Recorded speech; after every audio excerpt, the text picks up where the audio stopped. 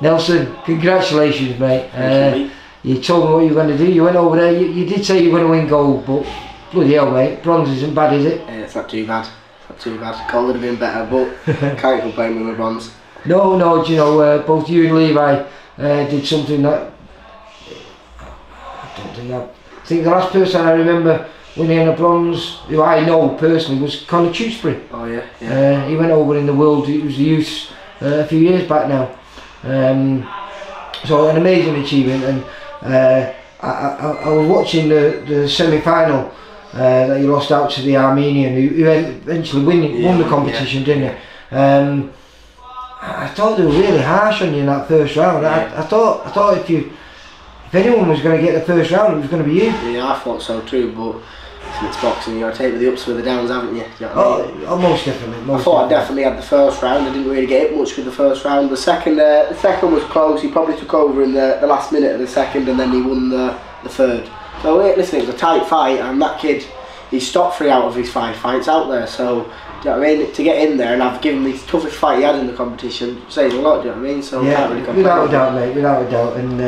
And here you are. You've only been back 2 days, and you're in the gym. No, I haven't been back 2 days. When did you come back? Sunday? Last night. Last night. No rest for the wicked. Definitely not. So what's on the cards for you now then, mate? I don't know. I'm going to sit down with my coach to have a chat. I'm automatically on GB now. Now I've got a medal at a major. So I'm automatically on GB for 3 months. I'll get that email whenever they send it out. Or either a turn pro. It's all down to what my coaches think and whatever's best for me as well, obviously. So. Well, when you're 18? I'm 18 already. Oh right, I'm 18 already. So I was 18 in September. So if I've got world at my feet anyhow. So.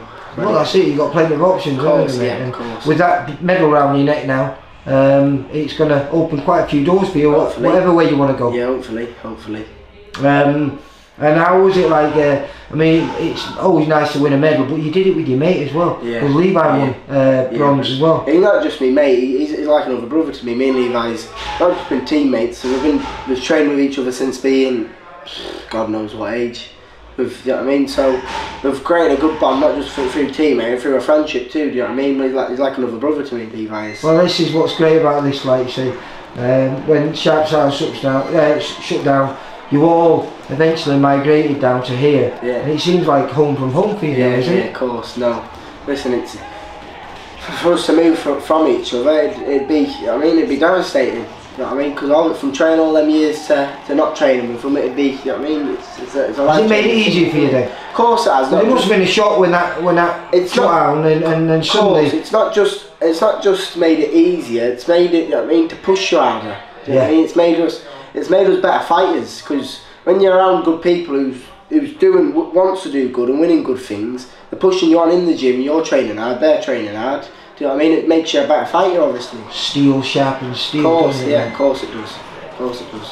You put someone in a bad crowd, they'll end up a bad person. Put someone with a good crowd, they'll be a good person, you'd imagine. So anyhow, 9 times out of 10 you see that. Not bad, your family though, is it? Eh? No, it's not. Little brother picking up a silver at the European Juniors. Yeah, my big brother has too. He got silver as a schoolboy. Oh, did he? Was that William? Yeah, he got silver as a schoolboy in Russia. He got beat off the Russian in the final. I didn't know. I knew he won a couple of national titles. Yeah, all 3 of his brothers have won a major for England now. Won a major medal for England. Some genes then, isn't there? Yeah, it's not too bad, is it? Not too bad. Listen, I just commend you, mate. It's brilliant. I love your work ethic. You just relentless, all of you. Your kid, you're in here every day, and you're really giving, because you help to bring on all these other kids here now. Yeah, that's what we hope for, and not just to push each other on. I mean, we push whatever gym we're at to push on them better too. We want everybody to do well in the world. You don't want anybody to do bad. Well, this is already working. We had Corey, who ended up winning his first national title, and we've got Owen Lithgow, who's could be a 2 times national champion this year. Winning the development. And there's a young lady in there as well. She's going in the. Yeah, Emily. She's going for a national title. Hopefully they do the best, do the business at the week on the 10th.